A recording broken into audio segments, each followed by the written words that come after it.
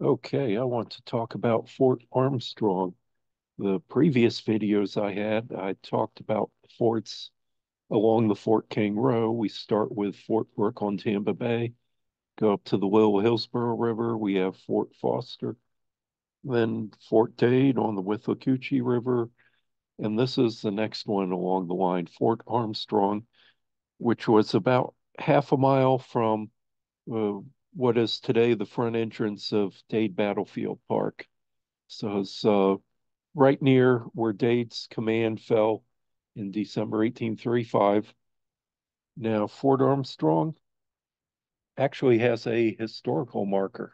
Where is it? Or a monument, I should say. This is the monument about 1998, so, 25, 26 years ago. Just a stone with a sign there by the side of the roadway. That's what County Road 476, I think. If you go out the front entrance of Dade Battlefield, the next street over is the county road, and you'll see over to the side the marker where it's at. Anyway, it has a bronze plaque, and it said put up by the Sumter County Historical Society. I think that's 1982. I would have thought that would have been longer ago. And it talks about some of the things that happened. General Call's failed campaign, which may have stopped here, but they really didn't stay at Fort Armstrong. Fort Armstrong was actually built afterwards. And here's the marker today. This was actually about 6 months ago. Somebody took a nice picture, and the county put a little walkway up to it so you can park your car and walk up right to it and read the plaque. And there's a map from the Seminole War Heritage Trail. So that's really nice. I'm glad they put that up. So similar when you see the Battle of Wahoo Swamp nearby. Now, Fort Armstrong uh, was near the Battle of Wahoo Swamp, about 6 or 8 miles away from where the battle was. And the Battle of Wahoo Swamp was in November 1836. There was actually three different battles, November 17th, 18th, 21st, 1836. The troops coming and going actually camped on the side of what later became Fort Armstrong. And the Tennessee Volunteers were involved in the Battle of Wahoo Swamp. And they built Fort Armstrong, I think, about a couple months later in December 1836. Now, there's more than one group from Tennessee. This group that fought in the Battle of Wahoo Swamp and built the fort, named it after their commanding general, uh, Robert Armstrong. And then they immediately, after that, went back to Tampa Bay and went home. And I'm going to read a newspaper article here in a minute. There was another group of Tennessee volunteers under William Lauderdale at you know at the following year, and they fought at the Battle of Waxahachie. So there's more than one group of Tennessee volunteers. Sometimes it's easy to confuse them. So let's talk about the origin of the fort. I found an article here in the National Banner and Nashville Whig newspaper, January 18th, 1838, said from the volunteers, Tennessee volunteers at New Orleans, Osceola not taken, Dade's massacre ground named Fort Armstrong. Actually, Fort Armstrong's not the same site. It's about half a mile away. Account of the massacre, voyage to New Orleans. Pay for dead horses should be provided by the government. Not sure if they got that part. I think eventually they did. And I won't read the whole article here, but from the National Banner, New Orleans, January 8th, 1837. So coincidentally, the anniversary of the Battle of New Orleans on January 8th, which was uh, uh, 22 years earlier. The Tennessee Volunteers are writing, Dear Sir, the Brigade of Tennessee Volunteers have all arrived at this place. They're speaking of New Orleans, where the men will be paid and mustered out of service forthwith. Three or four of the Nashville steamboats are lying here nearly ready to return, and their commanders have kindly preferred to wait a few days until the volunteers are discharged, that they may have a convenient and speedy passage to their homes. I have but little additional information to give in relation to the war. All has turned out as I predicted. Osceola doubtless thought prudence the better part of valor, and accordingly avoided everything like a farewell conflict with the drunken cow drivers, as his chiefship, as we understand, has courteously dubbed our brigade. So Osceola is calling the Tennessee Volunteers drunken cow drivers, which I find funny. We left Volusia on the St. John's on the 12th of December for Tampa Bay and proceeded as far as Dade's Massacre, which is situated about halfway between the 2 points and with 6 miles of the celebrated Wahoo Swamp. Here we encamped and sent out a party of friendly Creeks as spies to ascertain whether or not the Seminoles had abandoned the stronghold, which they defended with such desperation on the 18th and 21st of November, talking about the Battle of Wahoo Swamp. This party returned and reported that the Seminoles had left the swamp, that there was but little sign of their having been here lately, and that few trails perceptible all appeared to be going in southern directions. The general impression there was that their plan was, if possible, to evade all pursuit.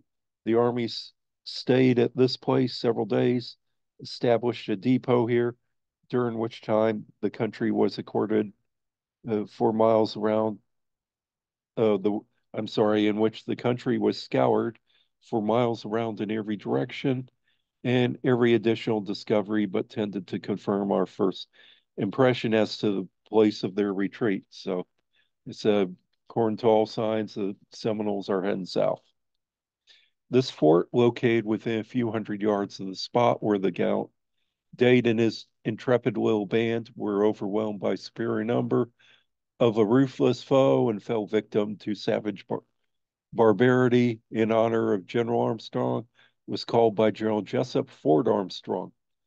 I know that but few places with which I would sooner have my name associated. The peculiar circumstances of that event will give its conspicuous place in history of the country and give immortality to the scene of its occurrence. Here it was that about 110 men were waylaid on their march by a secret wily foe. Go on and yeah, talking about Dade Battle, and I don't need to go over that because we've heard all that. Now there's only one post return of Fort Armstrong, so it was only active for about a month and a half, or maybe 2 months at the most. And here's the one post return: monthly return of troops, detachment from several regiments and corps at Fort Armstrong, Florida, in the service of the United States, uh, under the command of Major S. Sylvester Churchill, 3rd Regiment Artillery, Inspector General, and Army of the South, from the 21st of January, 1837, or 31st, I'm sorry. Small print. Uh, Major Churchill, he was the Inspector General, so he's the guy who would muster in and out the volunteer regiments into the United States Army. But looking on this uh, post return, actually, it's pretty interesting. You'll see it has medical staff, 1st Artillery, 2nd Artillery, 3rd Artillery, 4th Artillery, 4th Infantry, 6th Infantry, and there near the bottom it says Army recruits, I think 2 of them, and Marines. It has a detachment of Marines, about 82 here at the fort. So that's interesting. And one of them is of note, and we'll get to that in a minute.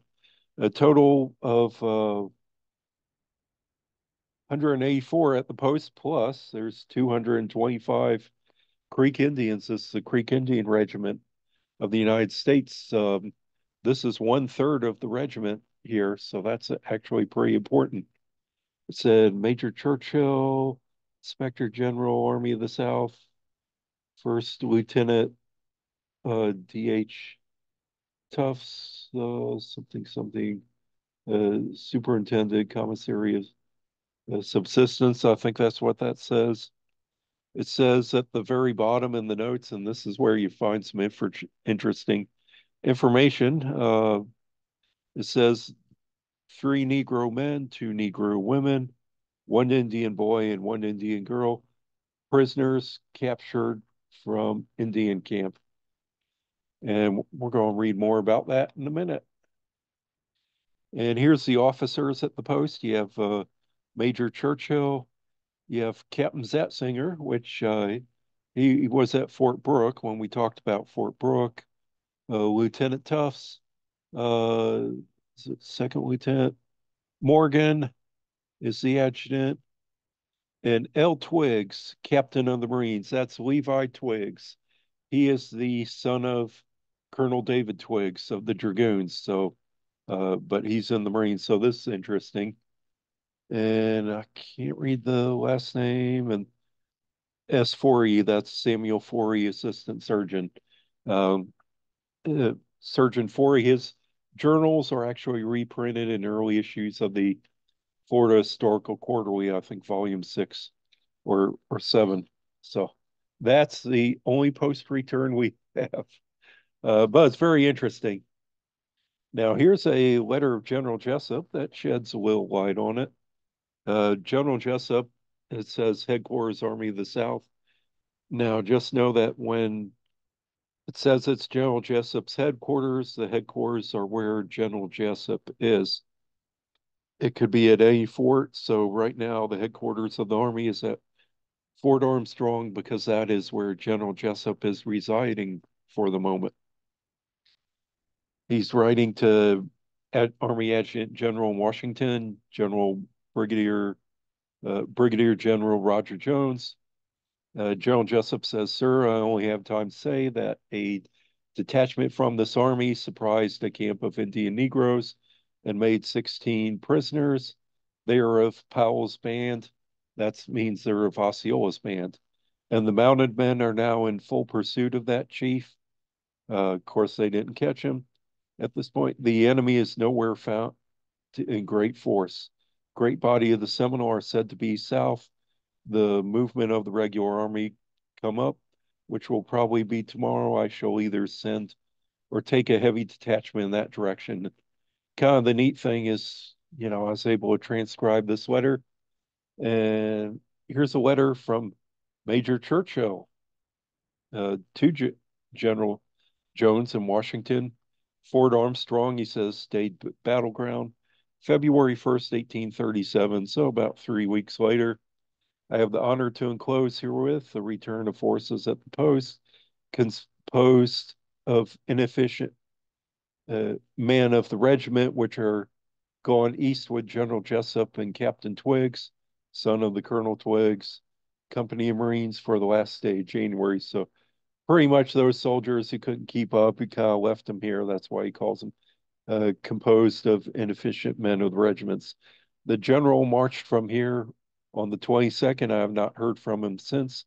I am left here in command in consequence of having received a bust in my left shoulder and side by the falling of a tire on the 14th, which rendered me for a few days unfit for active service. So apparently, Major Churchill fell off the wagon when the wheel came off. General Jesup has gone south at this point. He has gone down to Hatchalustee Creek, which is now called Reedy Creek, and had a major battle involving the Marines and the Creek Indians, Battle of Hatchalustee Creek in late January 1837. So that's where they are right now. So kind of interesting connecting uh, to the history down there. And fortunately, a lot of these letters from Jesup at this period are printed in the congressional circulars. This congressional report, basically Jessup's report of his 2-year campaign in Florida. So it's easy to transcribe these letters when you can also find it in the congressional record. And General Jesup here, writing from Fort Armstrong, January 19th, 1837. I have arrived.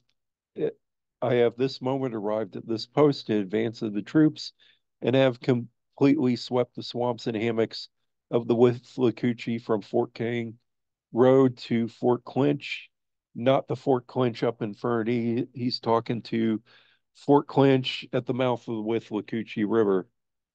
Um, not that far away. And I'm positive that there are no parties of Indians exceeding 10 warriors on the river or in the neighborhood. The prisoners represent Powell as flying from one hiding place to another with only 3 warriors. So that's the prisoners that they mentioned there at the swamp. I'm going go forth from here. I don't have to read the whole thing. Uh, Next, we have a letter on January 20th, 1837. This is also by General Jesup to Brigadier General Roger Jones, headquarters of the Army South, Fort Armstrong near Dade's Battleground, January 20th, 1837. And I arrived here yesterday with a small mounted corps and a few Indian warriors from Fort Clinch. The Marines and regular troops came in today. All the swamps and hammocks as far down as General Gaines' battleground have been examined. That means as far down as Camp Izard, with no other results than the breaking up of a Negro settlement in the Panisofsky Swamp. That's near where Fort McClure is, and the capture of 52 Negroes and 3 Indians. So no doubt sent to Fort Brooke. Powell, or he's talking about Osceola, was in the swamp with the Negroes but escaped. The prisoners say attended by only 3 warriors. The Indians are represented as flying in small parties from swamp to swamp, almost naked. A part of them were represented by a prisoner to have taken refuge in a large swamp south of the mouth of which, with the Coochie, I have detached Lieutenant Colonel Foster to attack or capture them. So Colonel Foster is going on a campaign, and I could read his letter too. It happened at the same time the Battle of Camp Monroe happened in February 1837. Colonel Foster actually had a small battle and campaign moving at night on Crystal River. So that's kind of interesting. So we're going to go the next letter here. General Jesup, again writing to General Jones, Headquarters Army of the South, Fort Armstrong, January 21st, 1837, half past 9 o'clock p.m. So writing at night. General Jesup says, Sir, an Indian runner has this moment come in from Lieutenant Colonel Foster's command with intelligence of the troop having overtaken a party of hostile Indians and Negroes, of which they killed 2 and captured 11 Indians and 9 Negroes. The remainder escaped. The Indians are represented as desirous for peace, and I've directed Lieutenant Colonel Foster to send one of the prisoners to invite them to come in. I march tomorrow morning at sunrise to the head of the Ocklawaha. I have your honor to be your obedient service. Thomas Sidney Jesup, Major General Commanding. So, General Jesup's letter on his campaign. Next, we have another letter. See, who is this?